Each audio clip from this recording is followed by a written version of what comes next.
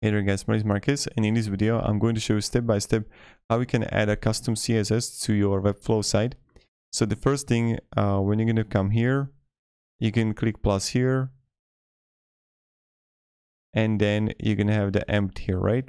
So I can just take it and paste it here. So HTML empt code editor, that's the first thing. The second thing is that when you go to top right, you're going to have the dashboard.